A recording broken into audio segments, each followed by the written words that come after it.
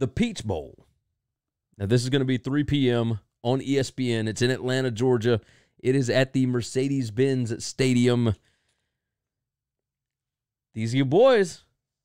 I know you're so excited about this one. I know you are so excited about this. Oklahoma 12-1, Lincoln Riley against your Tigers, LSU 13-0, SEC champions. Look, there are so many. As far as offenses go, right? Oklahoma number 1 in yards per play. LSU number 2. As far as points per game, Oklahoma number 5 at 43.2. LSU number 3 at 47.8. The difference here is defense.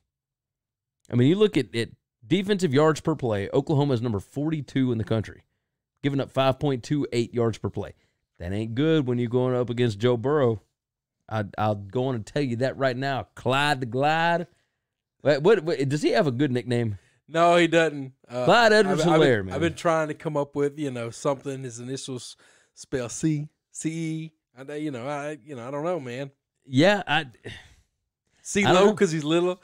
That's C-Lo. I thought about that the other day. I didn't have the balls to say it. That's I pretty guess good. I said it now, but No, that's definitely a pretty good one. Oklahoma, of course, known for offense, known for in the past their deadly ability to pass the ball. That ain't what they do this year. No. Now, I will say this: they are still putting up stats. Oh yeah. They are number 3 in the country in offensive passing yards per attempt, 11.35. LSU is number 5 at 10.56.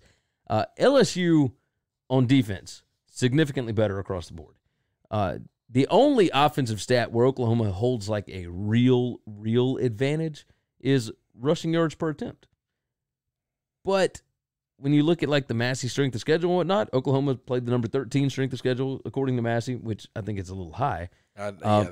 That's not real. And then LSU number 2. So, and now all of these are computer generated, like it goes through the whole thing, whatever. Correct. But Oklahoma's biggest issue here, turnovers.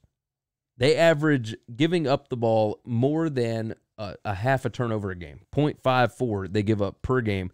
LSU takes the ball away 0.62 per game. That is a sizable difference. I mean, you're talking a difference of more than 1 turnover a game.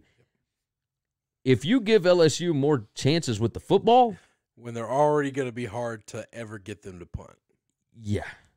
I mean, you are in a whole mess of trouble. Jalen Hurts, he's 2-0 against LSU. I get that. A lot of teams were until this year. 3-0 against LSU. And a lot of teams were until this year. Yes. He never played an LSU team that could score. That's the biggest issue. No, sir. I will. And so the defenses that he had on his team when he played us. Substantially different. Have you seen this rumor about like between 6 and 10 Oklahoma players having to miss this game due to like failed drug tests? Have you seen this rumor go around? No, God, no. And I don't think that I believe it because I feel like that's just kind of that's a little crazy, right? Like it. This is the first I've heard of it. I don't think that it's and if it does come out, I think it'll be like right before the ball game. But I mean, if that happens, I mean, this is just this would be an absolute murder scene, I think. So that's an understatement. Wow. What you got this pulled was up reported yesterday, 6:10 p.m. by 247 Sports. So this is not like it wasn't reported, but this is on a message. This is what I'm reading this from 247 Sports, and this is thebigspur.com. Right? Yeah, okay, it's from 5 to 10 players out for weed. God Almighty, we got to stop this. We just have to stop this.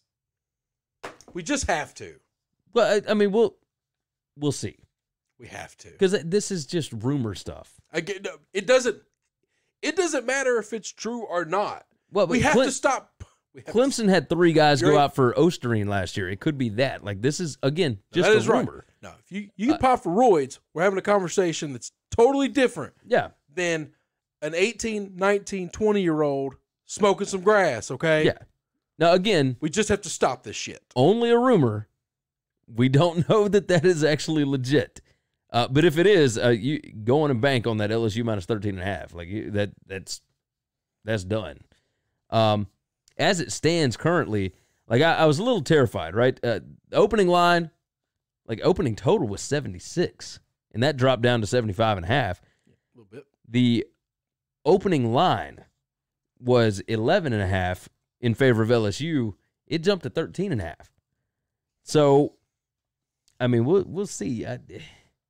The analytics say that the total should be 77 points. Okay, total's right there on it, and it says that the analytics spread should be LSU minus 11.5.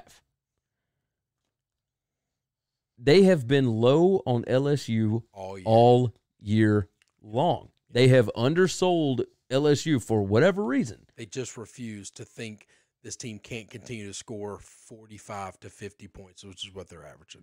So 75.5, I think, is a little bit crazy here. And the reason I think it's a little bit crazy is because I have seen Oklahoma be held to lesser points. I think LSU's defense is going to show up in this game. Do you think LSU is going to score 45 or more? What would 45 to 27 be? Well, not 75. So I'm going under 75.5, and I'm taking LSU minus 13.5. I think 45 to 27 you're right. Sounds about right to me. I don't see Oklahoma scoring a ton here either. I think this defense is really good.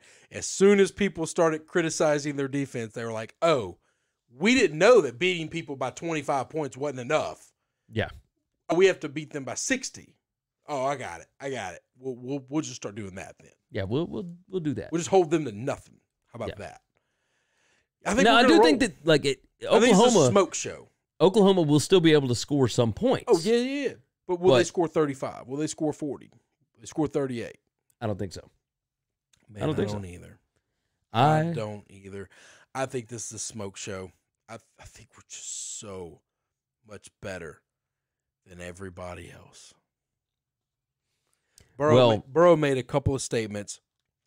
A couple of statements were made this week during all the award ceremony that they just took every award there was. Okay? Yeah. Statement number one was very simple, very clear. If you ain't a tiger, you tiger bait. And that's just, it's, all these teams are going to get eaten. That's just, I don't know any other way to say it. The more dangerous thing that should scare the hell out of everybody was this was not a Burrow beating his chest thing. He made it abundantly clear. That's fine if you think you're going to slow me down. That's fine. You want to beat us? You're going to have to kill us all. Yeah, that's it. When he said that. And when he said that, I thought, hand them the trophy. I raised my eyebrows and was like, that's a little scary to hear a dude that's saying that. You want to beat us, you're going to have to kill us all. Not just kill us. You're going to have to kill us all. You could take me down. That's a guy that's not pumping his chest. That is, Ed Orgeron has pounded one message into this team. One team, one heartbeat. Yeah, 100%. 100%. So, we both like LSU minus 13.5. Yeah. I'm going to go with the under 75.5. You taking the over? Man, the only reason I'm scared to go under is because I don't think it's outside of the realm of possibility that they hang 50. I just don't, man. Even if they hang 50. But you're right. I mean, if they hang 50, that means they've gotten a lot of extra possessions. Yeah. You might be right, because we hung 50 on A&M, and we didn't bust 75. No. I think the under is I think it's a lot of points. And I think this defense is going to be crazy. Yeah, Delpit has a lot to prove. I think he's got to hold up to being the best cornerback in football. I think Stingley believes I'm the best cornerback in football, and he wasn't voted as that in the, not just in the All-American, in the All-SEC. Yeah. he was left off. I mean, it's just insane. So Insane. All right, so LSU minus 13.5 for both of us, and the we've under. been big wrong before. Oh yeah, and we will be again, but that doesn't mean it is right this time. I don't think so. So I'm just saying, I think we might be on to something here. Just saying.